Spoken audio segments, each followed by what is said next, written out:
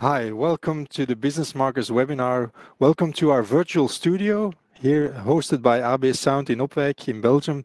We're looking forward to another 45 minutes together on this webinar, on this topic, making you grow with zero marketing budget. My name is Christophe Sintubin. I'm one of the co-founders of the company of Business Markers, and I have the pleasure of introducing our two keynotes for today and as well taking the time to share some practicalities with you. Let's start with those. First of all, this is normally the screen that you're looking at. And what you can see is that you have on the right-hand side a tab called questions where you can ask questions or share comments. And you will only be able to see your question. That's for privacy reasons. But if you have anything to share, just share it in this tab, and we will in the studio see what the result is and try to respond to that. We have a Q&A section at the end of this session where we will definitely talk about your question. Next to that, you can see a polls question, and there are several polls in this presentation, and there you can take your vote whenever this poll becomes active, so you will be informed. So this is the way that things are working. Now I'm going to spend just a few more moments on our company, on Business Markers.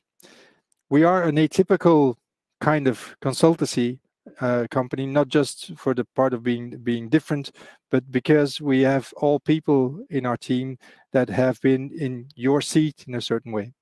We have over 20 years of experience each, and either have been active as director, as VP, or as C-level, and then decided to share our experiences together with other entrepreneurs and managers. And this is exactly what Business Markers stands for. And we do this for a lot of companies, over 150 active companies today, of which you can see a few here on screen. We cover the 4 pillars of entrepreneurship. We start with strategy, talk about people, and we focus on how to bring your people in, customers, and operational excellence all the way to the process. In these COVID times, we decided to share our knowledge and to share our models, because we have a lot of models that we've developed over the years. And we said, if we want to help entrepreneurs, we have to share information. And so we made our models available on our website, and we started organizing these webinars. We had one in July, hosted by Ides, one of the speakers of today, on strategic planning. We had a second one on customer experience by our colleagues Bob and Valerie. Next up was sales development with the sales guys, or the sales experts, Erwin and Bart, who shared the batteries of sales model. Then you had Bram in November on how to boost your export, and Lucia closed the session of last year on employee engagement in December. At the start of this year, I was one of the speakers together with my colleague Serge on marketing, and today we have a topic on how to grow with zero marketing budget. Now, how did we get to this particular topic? That's an interesting question. One of the inspirations for that was a report published by Gartner stating that CMOs would spend in 2020 and 2021 their budgets differently, because they expect budget cuts and they would be very conservative in a way. They would go for low risk, for a status quo, maintaining of the business. And the question we were asking was, how can you still grow? How can you as an entrepreneur, as a manager, still make sure you can grow without any additional budget? And this is exactly what my two colleagues and, let's say, our senior consultants and senior speakers will share with you today. So I gladly give the floor to Ides Ticket and Lucia Soetens. Enjoy the session. Thank you. 12 o'clock, lunchtime. Well, I would like to welcome you all, and we're going to discuss about growing with a zero budget. Is that possible? I don't believe so, but I will explain you what is possible. Now, we believe that the question is particularly interesting because we saw that there were close to 1,800 participants for the 3 webinars today. And I will end already, or I will start already with the conclusions of today. Well, first of all, before the conclusions, let me say something. If you expect information about influencer marketing or social media or other growth hacking techniques, I'm not going to talk about that.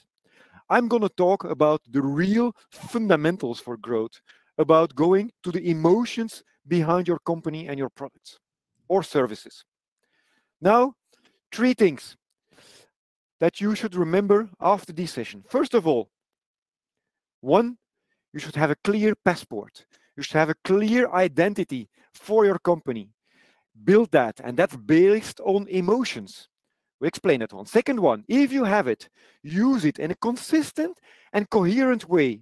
And not only on the external side, but also internally. Change behaviors even when needed. And the third element is be distinctive. And there, we will teach you today, or we explain today, how to do ghost riding. So that's for the end of the session. Not yet ghost riding at the beginning. Okay. Let's take a step back and look at this picture. It's an example. What do we see?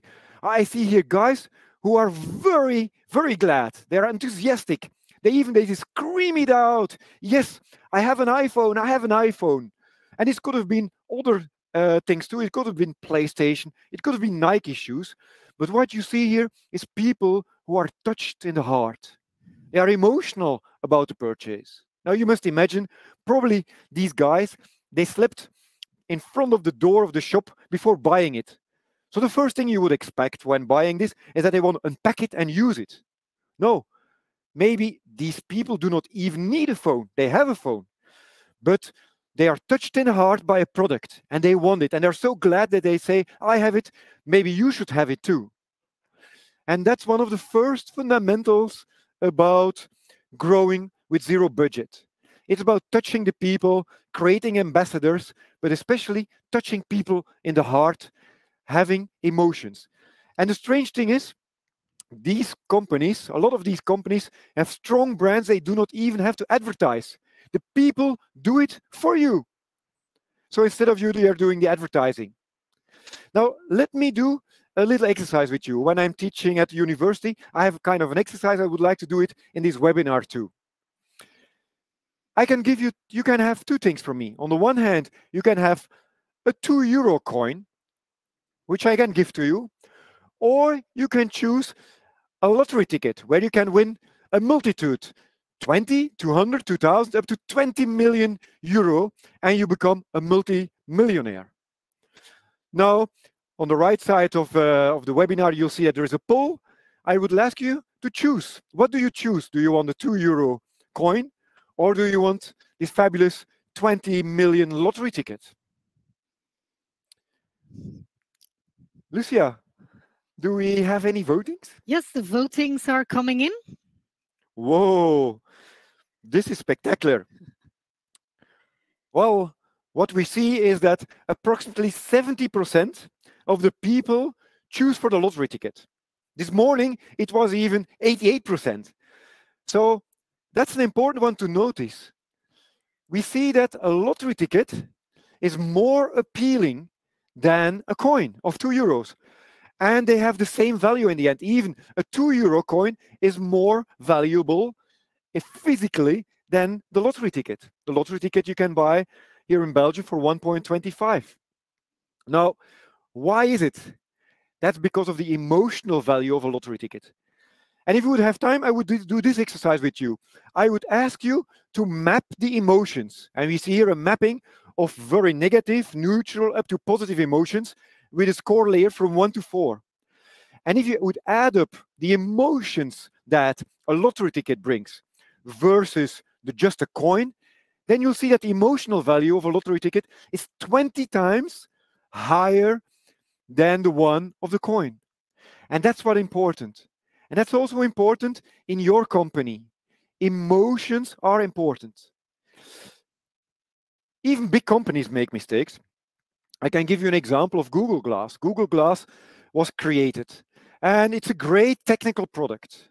But what they lacked was emotions. My apologies for the people who bought it. There are a couple of people who bought it. But I would say, if you bought it, you're more like a glass hole than something different.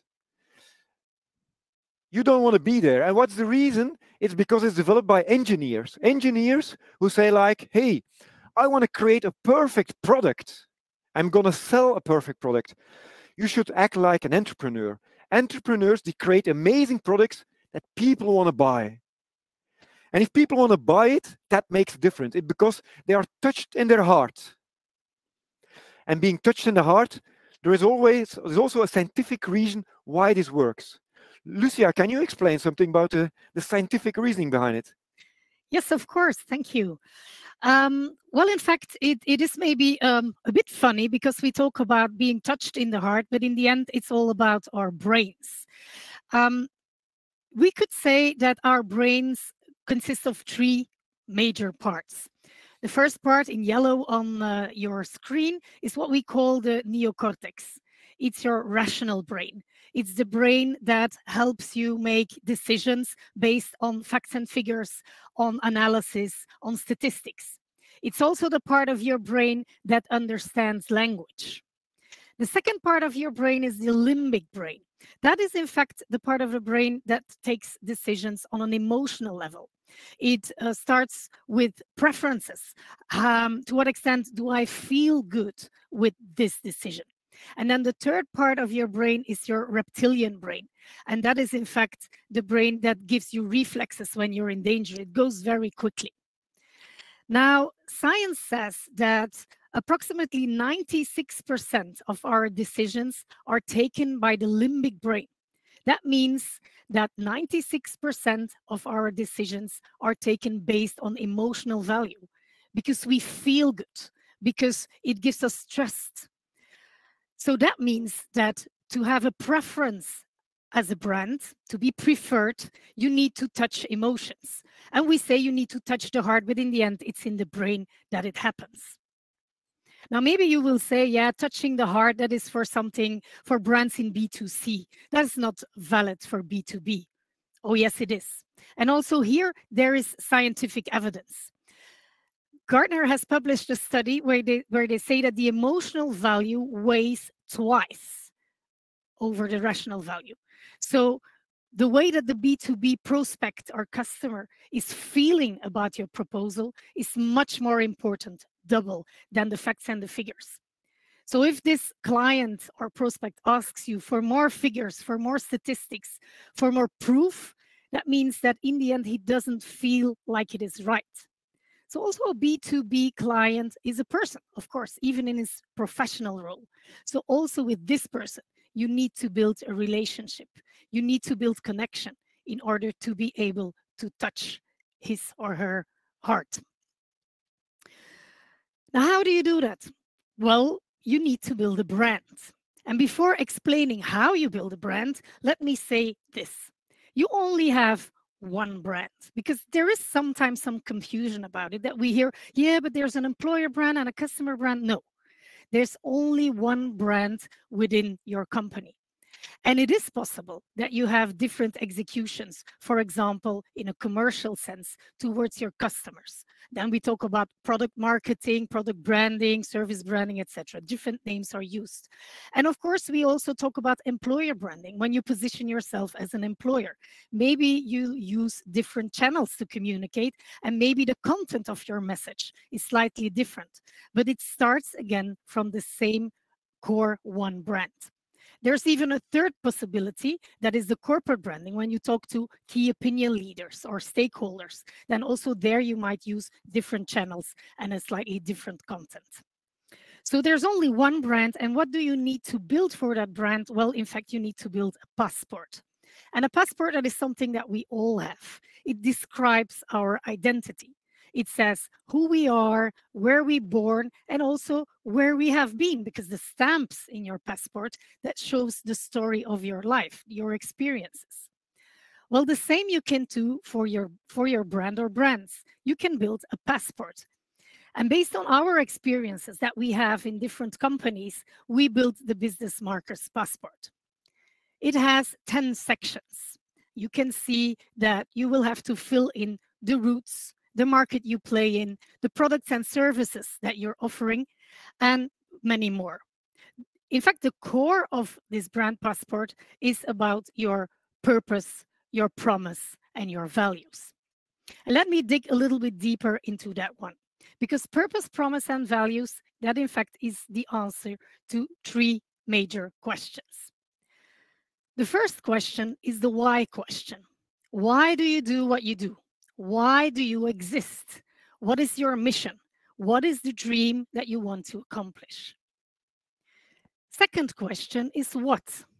What do you have to offer? What is your promise or your value proposition towards your customers? And the third question is how? How will you communicate? What is the color you're giving to your company or your brand? How will you differentiate? What will make you unique? Because in fact, what competition does, that might be the same, but the way that you're doing might be different. So it's, in fact, the values that will differentiate you. Oh, values. Yeah, Lucia, they say to me then, but values we have. Look, they're here on the wall. You can read them. And then I go and read and I see, okay, it's about respect, innovative, authenticity, and customer friendliness. Yeah, right. That's values, but they're very generic. I even call them container concepts. That's why you see this visual on the slide. They do not really sharply describe what you are about. Let me take innovative, for example. That's very generic. Do you want to be trend-breaking, maybe, or revolutionary? That will be much more specific.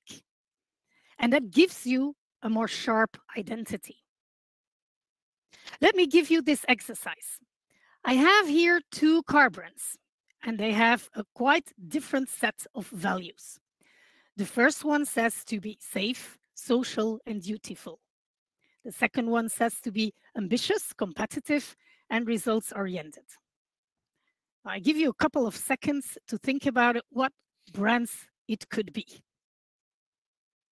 I'm sure it's not so difficult and that you easily find out that it's about Volvo and BMW. How comes? How comes that this is so easy? Well, in fact, that is because those brands, they go back to archetypes. And archetypes, that is something that Carl Jung kind of invented for us in the previous century.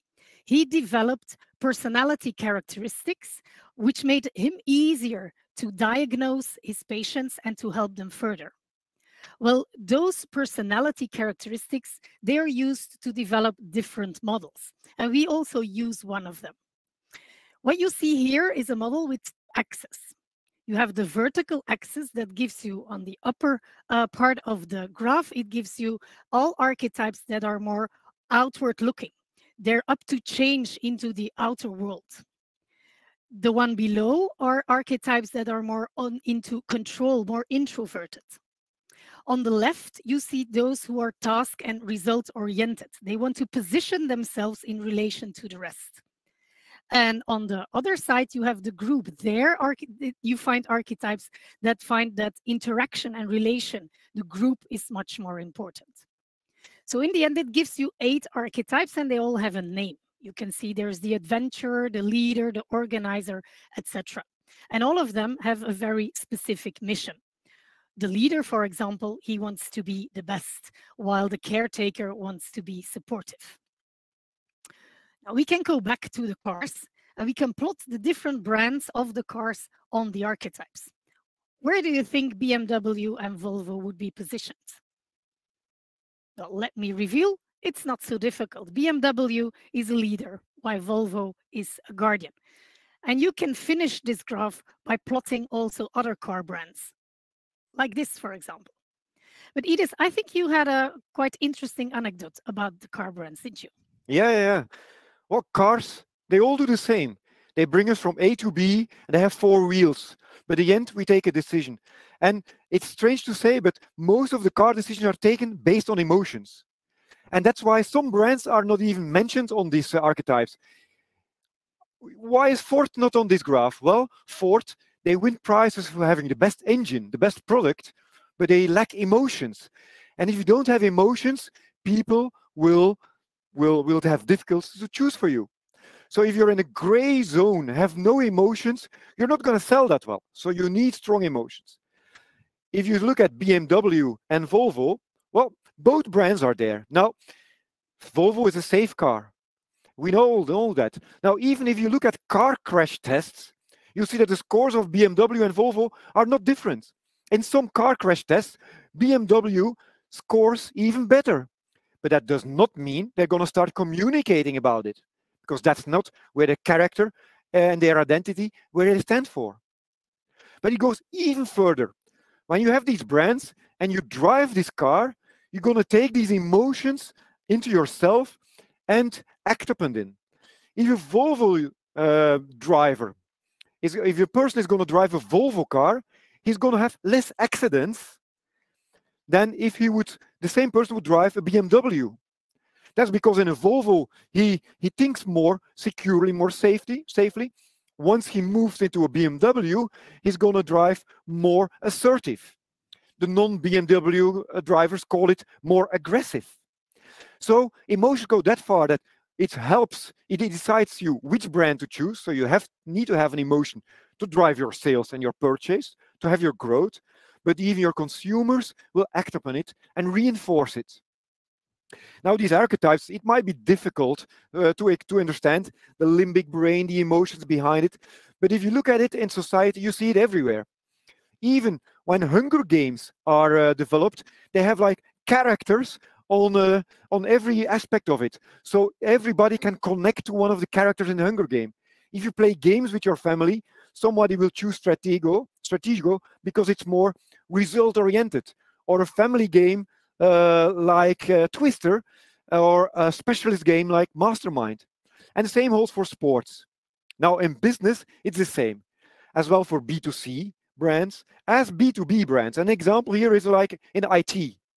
Now I'm showing big companies, that's easier, but it also holds for smaller companies. If I look, Apple, for instance, is in the red quadrant. They are more creative, innovative. They challenge the status quo. While Intel at the other side, they say it themselves. You have the sticker on your PC. It's about Intel Inside. They're more introvert. So the positioning of a company and the emotions can be based on archetypes. Archetypes help to develop your purpose, your promise, and your values, which are a crucial part of your passport. As Lucia explained, if you don't have a passport, well, or even if your employees don't know the passport, you're like a homeless, you're a vagrant. You should have one to be recognized by the others. This passport you need to build, and you need to integrate your experience, your emotions into it. Let us give an example of a company. Yes, thank you. Let's talk about Tobania. Tobania is a fast-growing company, and in order to further sustain their growth, they wanted to sharpen their brand. So the first thing you need to do is to make an analysis of the as-is situation. And that you do by taking interviews, having an online survey. And out of these surveys, out of this analysis, came that the ideal archetype for Tobania is the lively leader. Now you hear that the archetype is based off two elements. It is at the base, it is a leader, but it is a lively leader, which means that you take some positive, some characteristics out of one of your neighbors, the lighthearted one. With that archetype in mind, we started to build the purpose. And for the purpose, we have two thoughts. On one hand, Tobania works with companies that are in a continuous digital transformation. They need to change so quickly and so fast that they constantly reinvent themselves. Now, on the second hand, Tobania also wants to be there for their employees. They want them to be able to continuously grow, to continuously evolve and learn. So why does Tobania then exist? Well, because they are the incubator of your future, both for customers as for their own employees. Secondly, for the promise, well, the promise is your wingman making digital work, because Tobania wants to be a partner for their customers, a partner based on trust, but result-oriented. And their wingman was the ideal word to work with. The values were easily decided. It is together, open, bright, and entrepreneurial. And as you can see, they have formed the base for a new briefing of visual identity, which is with these yellow and pinky colors. The four values also form the letter word Toby, and they did a little bit play around with the words. It has become a campaign which is to be or not to be, with then the head of Shakespeare. Here you can see one of the visuals that they made around open communication. Open communication is the way we roll at Tobania internally, but also externally. For example, the CEO, the CFO, they both regularly post on social media, talk about what they do and how they work together with their customers. Good. So we touched upon the first element of our webinar, the brand passport. Now we would like to know what the situation is within your companies. To what extent do you already have a passport? And it would be good that you go to the poll and have a look and vote there for what your situation is. You have three options. First option is we figured it out and we use it all the way.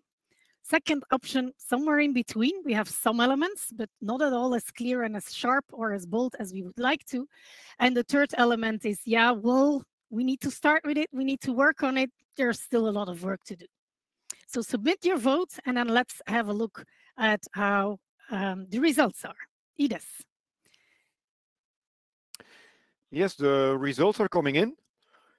We figured it out as a score of, well, 20 at max now. So 80% says we have something, where half have something and half has nothing. So it seems that there are some interesting elements to work on. So we end with 16% having it all figured out, and 84% still have to work on it or have nothing. Okay. Thank you. Let's look how we can do it. And we end with the first part.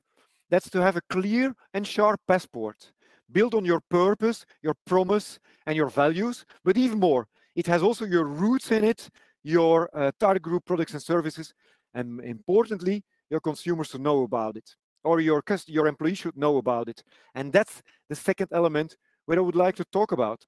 If you have it, you have to use it in a consistent and coherent way. Even if you have to change behaviors of people, and that's the most difficult one. That's where you can grow without budget by having a real impact. But let me explain a couple of examples why I'm saying this. Well, first of all, we have this subconscious element that is taking decisions. That's our limbic system. And that subconscious system, that means safety. Safety, if they are surprised too much, then they will reject it. So you get a negative emotion, and that's not good. So you need to be consistent in the way you communicate, in everything you do. I'll give you an example. There is a store in my village, and I've taken a picture, and it looks like this. Now, if I ask you what you see, what it brings to you, I don't know what you would say. Can I hear you? No.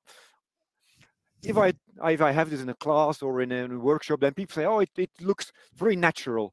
It looks fresh. Probably it's bio products coming from the farmer. It looks clean. Some people will say, oh, it looks maybe expensive. And that's true. The store is 20% more expensive than the regular grocery store. That's true. But in the end, we don't see any communication or advertising. And still, by showing this, people have a clear emotional feeling of what the shop will bring. And it gives eagerness to come and buy there. That's good. Now, one day I was walking around, I was calling, and I was walking in the alley next to the shop. And when I walked there, I was a bit surprised because I saw things like this, the garbage. And I walked on and I saw that it became even worse. There was the fruit and vegetable close to the garbage. And I was mostly surprised when even seeing some sanitary elements being next to the fruit, which made me a bit like, whoa, this is not what I expected. So I went inside and I talked to the owner and I explained like, hey, your front and your back side are pretty different. Why is it? And the guy, he got really furious. He explained me, you should not have been there. That's private property. And well, he solved it too. That's good news. So next week I came back. What he did is, well, like, he put a fence, but I could not enter the backside anymore. I must say, this is not the solution I recommend to you. The solution I recommend to you is to do something about it. To win outside, you have to start at the inside. And it's not by building a wall. Today with social media, your inside is as visual as your outside. So you have to work and train your employees on how to send out the right message. If I would use this same example and then look into a restaurant, then it's the same thing. Even if you have the best products and the cook is making the best products, but your waiter is serving it not fast enough. It's getting cold, or he's not bringing drinks fast enough. Only the bill is coming fast enough at the end. You probably will not come back to the shop anymore, to the restaurant anymore. So growing is possible, but you have to act consistent and coherent all the way from the product, the physical item, to the full experience and emotions. Your employees are a crucial element in it. Somebody wanted to buy a car and he wanted to buy a Jeep and he already felt it. So he went to the store and he wanted this emotion. I went to the store and he saw like this building. It was like big glass, and he went inside. It was like a marble floor, very clean. And then he went to the representative who wants to sell a Jeep, and he saw this guy. Well, I couldn't ask to have a picture of this guy, but he looks like this guy. It's a very clean guy in a suit. And the guy, he finally said like, hey, I don't want to buy a car. I don't want to buy a Jeep anymore. The feelings he had, the emotions, why he wanted a Jeep were not reflected all the way into the purchase funnel. If this would have been the store, probably he would have bought it. So we have to be consistent and coherent all the way. Your passport is the base to start with, but then you have to translate it to all elements on the big wheel. You have to make sure that your process and systems are all right, your communication, the designs, your products. But especially the biggest part of the wheel is behavior of your people. And it's not only about the front office people, it's also the back office people. The invoices you send, the people who are taking care of customer care, about reparations, etc. People who bike will know that if the big wheel in the front turns, that the other wheel will turn even faster. And that's what you should do. Your internal organization should be based on your passport, on your brand. You should fix the elements, make them consistent and coherent, and this will translate in building, growing faster. This is also proven in a study by Gromark and Mellin. And they've put the elements on two axes. On the lower axis, on the horizontal axis, you see companies that use the brand, the passport, for sales and marketing purposes. On the horizontal axis, vertical axis, you see companies who have used their brand to build an organizational culture. Well, you have companies who use it for both. And when they were comparing operating margins, you see that companies started with 8%. The companies only used like a brand and a logo, but the ones who have the passport and used it for really branding, marketing, sales went up from 8 to 9.6. The ones who use it for organizational culture grew to 12%. But the ones who have used the passport for all what they've did, internally and externally, they had nearly double as high of profit as the other ones. And that's where it all is about. That's about growing with a limited budget. Making sure that you use the emotions, build a passport, translate it into behavior and all the elements in a flywheel. So the second learning of today, be consistent and coherent when building your passport. Is that enough, Lucia, or can you give an example? Well, what is important, I think, to further explain is how you do that. How do you make sure that all of your employees behave in a consistent and a coherent way? Once you have your passport, how do you then make it happen? Well, I can assure you that it will not be via a t-shirt. What you can see here is people wearing a t-shirt and it says in Dutch, yes, we can, we go for it, something like that.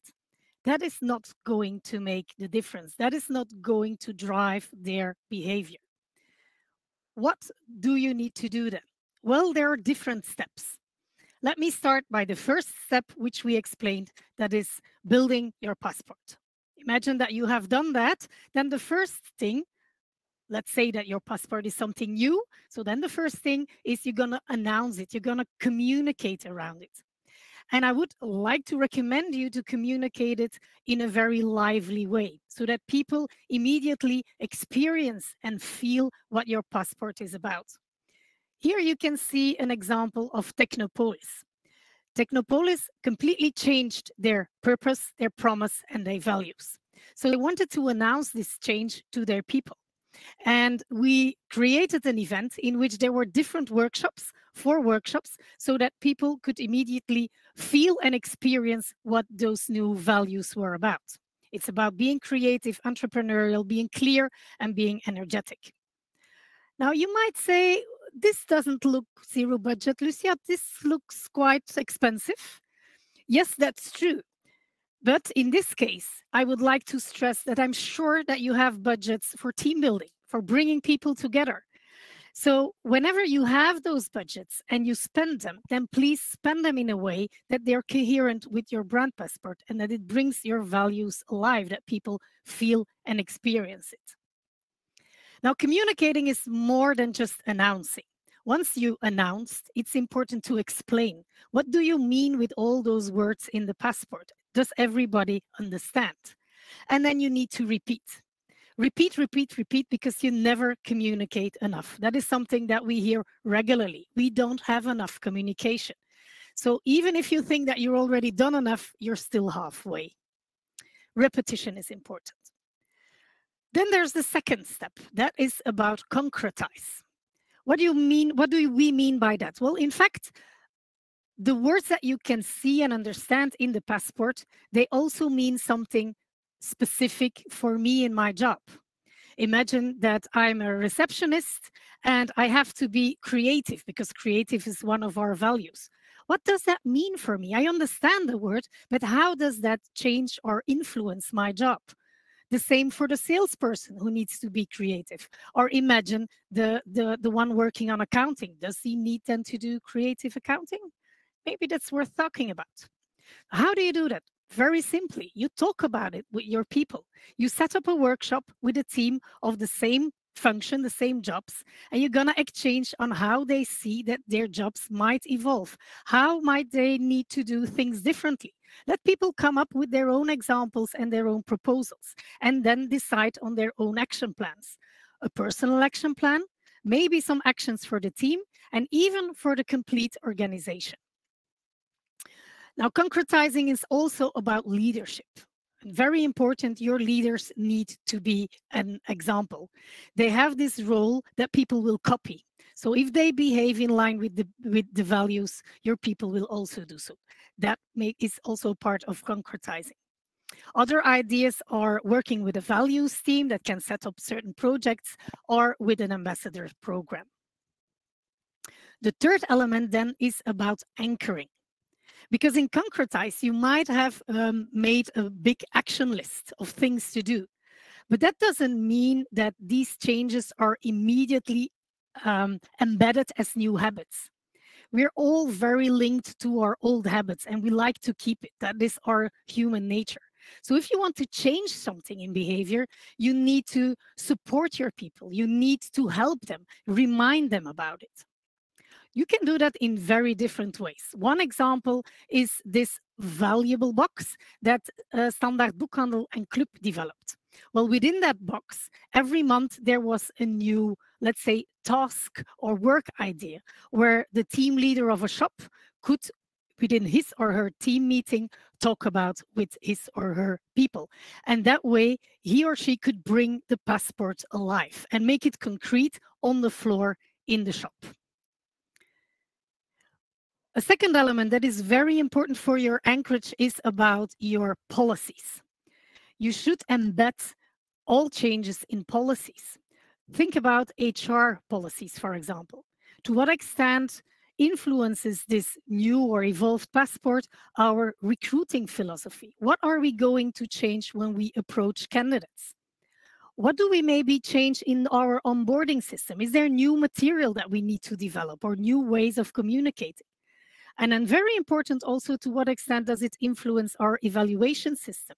Will we use the values to evaluate people? I would say yes, but then please take it into account, take it on board in your system. So in that way, again, you will make sure that you anchor your new passport. Other examples of policies that makes it very visible are the car policy. You have here the minis of Deloitte. They make a certain behavior and feeling very visible, both for the employee who drives with it, as for, let's say, the public or the customers who see the minis in the street. Also, a dress code is very visible. So a change in dress code can mean, let's say, a change in behavior, a change in branding, a fact of a new beginning. Why not? So the three elements, communicate, concretize, and anchoring, are in fact in a 360-degree circle. And it's an ongoing process that never stops. And it goes even in the two directions. So it's an interchangeable model that you need to continue to work on. Now, one company that does this very well is Coolblue. The CEO and one of the founders of Coolblue is Pieter Zwart, and he communicates very openly about it. They also put on their website their 5 values. It is about being unconventional or quirky. It's about go for it, the can-do mentality. It's about being friends, because they're a club of friends. And it's about being flexible. And last but not least, simply amaze. They do everything for the smile on your face. Now, those 5 values, they influence their internal policies, as I just gave the example. For example, in recruiting, they would ask something like, well, to what extent do you like your private and professional life be separate? Now, if someone there answers, oh, yes, I like it to be separate, I want private and professional completely different, then probably that candidate will not be offered a contract. Because at Coolblue, they want everyone to be friends and to be the separation much more blurry than some people would like to. It's better to know that up front from both parties. So that's how they integrate it in to HR, one of the HR policies. They also make it very visible internally. For example, the way they decorate and organize meeting rooms is very famous. You have a cafe, you have a Singsevoor, and I really like this one. It's the Ballenbak. It is very unconventional, quirky even, and it puts a smile on your face. There's also their Christmas party. Well, you know, in December, it's quite busy at Coolblue because we're all buying Christmas gifts. So they don't have time to organize Christmas parties in December. But, you know, we're Coolblue, so we're unconventional. Let's organize Christmas party in October. So in the middle of autumn, you hear Wham and Mariah Carey. You see people with Christmas hats, and they celebrate Christmas because, hey, we're friends, we're unconventional, and we do it our way. So a nice example also. Now, that's internal examples. I also have an external examples towards their customers. This is a picture of the blue box that they're sending. Now, on this blue box, there's on every of the 6 sides, there's little jokes that put a smile on your face. And even beyond just a smile, people are posting on social media about it. So people become ambassadors because you connected with them, because you touched their hearts. And that is in the end what we all want. We want those ambassadors that freely make publicity for us. So it all comes down to this customer journey, which we all know. You start by the beginning with awareness, consideration, etc. And in every step of the funnel, it's very important that you link with your customers or potential customers, that you build a relationship with them and even enhance and strengthen that relationship so that in the end, after becoming customers and loyal customers, they become brand ambassadors and make publicity for you. The same is valid for the employee journey. It's the same way of thinking. People are aware of you as being an employer. They might consider to apply. Then they apply. They come into a selection process. They become slightly connected to you. Then they sign a contract, start to perform, become employees. And then what we want is them to be engaged employees. And engagement of your employees, that is something very crucial. For sure now in these COVID times, it's a very hot topic. If you would like to know more about it, I would like to invite you to ask for the replay of the webinar that we've created specifically around employee engagement. You can request the replay via our website. Now, in the end, what you also want from your employees is that also they become brand ambassadors. So employer brand, corporate brand, customer brand, the end goal is to have ambassadors who are to that extent emotionally linked to your brand and your company that they spontaneously start to make publicity around you. Now you could leverage that with tools. And we know that there are a lot of tools. The slide is full here of logos of brands that offer you tools. And we could help you to select the right ones. But do not forget that before you start to use a tool, you first need to have this emotional connection. A tool won't help you if this emotional link, this relationship is not strong enough. Okay, let us set up a new poll again and look at to what extent you all are working with the passport, bringing it to life into all your touch points, both internally and externally, to in the end create brand ambassadors. So when you go to the poll, you will see that you have 4 options. The first one is, yeah, we still have no clear passport, so sorry, you cannot even start with applying it. Second option is, well, we have a passport, but it's not really something alive. It's more like a poster on the wall. Third option is our passport doesn't really influence our behavior and action. And then the fourth one is, well, action and behavior, it's all in sync with our passport. And that's, of course, the best option. Ides, do you already see some results coming in? Yeah, people are very interactive. Congratulations again. There are about 20 to 25% of the respondents who have their behaviors and actions in sync with the passport. Wow, that's great. This means on the other side, there are 75% who still has to work on it, where 1 on 3, 34% still has no passport. So something to work on. A lot of work to do, yeah. Good. Let's go to the third part. The third part. Now we know we start with you need emotions drive decisions. You need identity in your company to reflect these emotions, who you are, and that's different than what you sell. We translated this into internal and external elements to make a difference. And that difference, well, we said already it should be consistent and coherent, but it should also be distinctive. Let me teach you to ghostwrite. You know what a lot of companies do is, well, we put our car in a traffic jam. We look what the competition is doing and we're copying it and we're doing the same.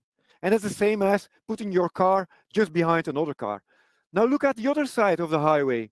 There are a lot of lanes which are completely free. They are empty. You can drive on them. So why not ghostwrite and gonna drive on that side? I can't even tell you more.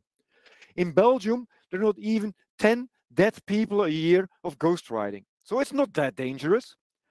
Even more, if you do it, you're going to be announced on the radio. What do you want more? Now, I do not want to say that in public transport or in transport on the highway you should do it, but as a company you should do it. Too much we are thinking on copying our competition and doing just all the same. You know that 1 year of our life, we are sitting in our car just looking at the back of the car in front of us. Drive on the other lane. Be distinctive. Do something which is different than the others. Be unique. Though, don't forget, it should be consistent and coherent with your archetype, with your passport. Let me give you a couple of examples. And one of them is IKEA. IKEA, well, I could have found 100 examples. Even from IKEA, I could have found 50, but let me explain you a couple of them. First of all, the purpose of IKEA is that everybody can design his or her own life. And they do it by the promise that you can buy affordable design. And they have a list of 10 values at IKEA.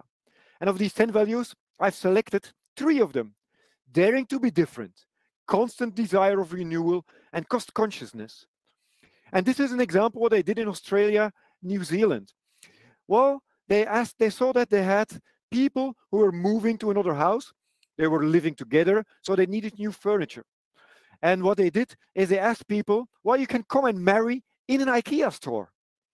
And not less than 500 people subscribed to do it, to have their marriage party in an IKEA. Finally, it happened, and they did it as a couple.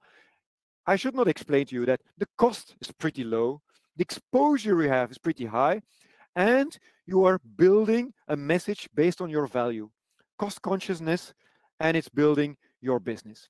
Now, another one was they saw that moms, when they're having a baby, they're not going to IKEA for the first kid store. So they wanted to be something to do ghostwriting and to attract these young parents. And what they did is not just having an advertising on baby furniture. No, they did a pregnancy test in their magazine. So people could really do the pregnancy test. Now, it's not about the pregnancy test. I don't think that people did it. Maybe they tried it. I don't know. But in the end, the result was by ghostwriting that they increased their sales of baby furniture with 50%. That's being different. Now, do you know the store Lidl? They went to a repositioning, and one of their values was be more innovative. But how do you bring young people into this store and have this innovative message? Well, they launched last summer this sportswear limited edition line, and which was like, it was a hype amongst the people. They had like a little fanware, and these fanwares could be bought in the store, but afterwards it was even, you could buy it even more on the internet for higher prices. They might consider to launch this nice fanware and on a permanent base in their store. This is ghostwriting based on their values, thinking in a different way. Now, what did we learn today? If we want to grow as a company with a limited budget or with zero budget, we first have to understand the emotions. Who are we? Don't only tell what you are, but who you are and how you're going to do it. Secondly, translate it both internally and externally. Remember the wheel we have. The big wheel should turn to make the small wheel turn even faster. That's inside and outside. You should start inside to win outside. And last, there is the ghostwriting. If you build something, look for something which is special, which is unique. Go ghostwriting. If you want some help to think about it, you can always call us, and maybe we can help you, your team, or your organization. And it's pretty easy. If you SMS to 0498 52 33 11 and you message the word passport, I can assure you, you'll get a call back. Now, this was the webinar of today, and I would like to thank you for listening. I hope you learned something. And I also would like you to invite for our next webinar, the 8th webinar, which is going to be hosted by Fritjof. Fritjof is going to talk about how to grow and expand in new territories in a cheap or economical way. And he's going to explain to you the discovery-driven phased approach. So if you click, you can subscribe for the next webinar, and we are more than happy to explain this. Now, I still have a Q&A. We still have some time left to answer a couple of questions. For those who want to go, I would say thank you very much. Thank you for being here. You've been hosted by AB Sound here. So if you are interested in these kinds of webinar, you can always contact them. Now, maybe Lucia, let's have a look for those who still have 5 minutes, whether we can answer a couple of questions. Yes, so please send in your questions via the tab questions on the live storm. For the moment, what is coming in is people saying thank you. No questions. Thanks for the interesting webinar.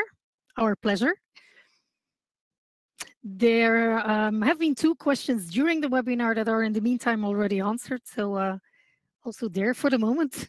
Okay. No questions. Congrats, very interesting, someone says. I read one during the break about small companies versus big companies. Somebody was asking, yeah, this is only for big companies. This is not true. as soon as your company has about 25 people, this story becomes crucial. Because in the beginning, you start a company and you are the company, you can explain and show everything to everybody. Now, once your company is growing, as founder, you cannot be anywhere every time. And everything communicates. So that's the point where you certainly have to think about your passport, because then it's going to be a way to explain it to your managers, your middle management, to all people who you are and what you want as type of behavior. Yeah, indeed. There's some practical question coming in. Someone asking, how can I get some material about the brand passport? Someone who wants to keep working on it and share it with her team. Well, you can download the passport on our website. You can also ask for a free replay on our website. So if you're interested in either one of both, please feel free. And of course, you can further contact us if you would like to have more assistance on it. Okay. Is it advisable, that's a new question, is it advisable to change your identity? Let's say you decide to take a turn in 5 years' time.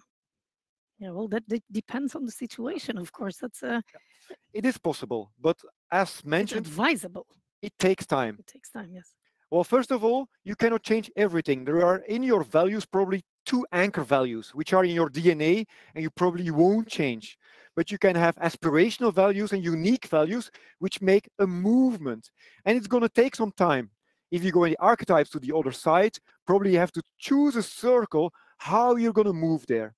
It's not easy, but it is possible, both in the private sector as well in the public sector. Yes, indeed. Another question, and it's a bit linked to what you said before. Is someone asking, how can I start a password for a small enterprise? How do I know what will be suitable as the organization is still small and finding its way? Well, even when an organization is small, you should think about why you exist. And what are you offering? And how are you offering it? It doesn't have to do anything with size. Of course, the size becomes more relevant. No, it becomes more relevant when the size is bigger, because as Ides said, you need to communicate around it, and it's not all in one hand anymore. So it's absolutely feasible, and it's just a matter of reflecting about it, writing, maybe some brainstorm, and you end up with the answer to these very important questions. Same as your roots, your products, your market, target group, etc. The difficulty is not linked with the size of your company, on the contrary. Okay. Any more questions? In-hosting. I don't get this one. Do you get more signups from paid promotion? The question is, do you get more signups from your passport or from paid promotions? Signups meaning? Probably customers. Do you get more business from business, having a yes, passport okay. or from paid promotions? Well, paid promotions, we know them. It started with the soap advertising by Procter & Gamble years ago. Paid promotions are one thing, but we see that this is not always connecting to the consumer anymore. Of course, there are still paid promotions, but the more you can go to people becoming ambassadors and explain and tell others about the good things of your company, it's going to be easier. And the same for employees. Is it more or less? It's going to depend on your companies. It's going to be a balance. But anyway, even if you have paid promotions and no passport, you have an issue. You have an issue, yes, indeed. Okay, we still have time for a last one. There's someone asking, we are a group of companies working as one team. Should we have one common passport or different for each company? Yeah.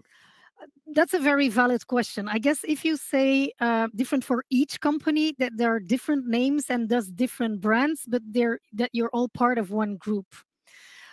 We don't know you and your company or companies, but what we see sometimes is that, let's say, daughter companies or daughter brands could have a separate passport, but as they're part of one group, they also have one red line, one team in common, which is your, let's call it, corporate passport, which is the thing that links you all together.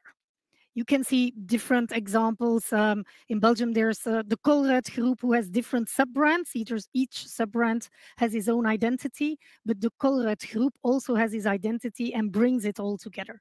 So it's not separated and all different. There is a link amongst all of them. I hope that is an answer to your question. It's a complicated one, and it depends Yeah, really depends on your on the company. situation. Yeah. Fnac van de Borre, 2 companies, also have a red line. Then you have like the Color Group. But if you would like, contact us, and glad to explain some more via video call. Yes, indeed. And then I see it's 1 o'clock, so we promised to finish in 1 hour. If there are additional questions, please feel free to send them. We will for sure answer all of them and contact you in direct. Thank you very much. I hope you enjoyed it as much as we enjoyed it. Yes. And I would like to say thank you very much. See you next time. And thank you also to AB Sound for hosting us. Thank you. Thank you. Bye-bye.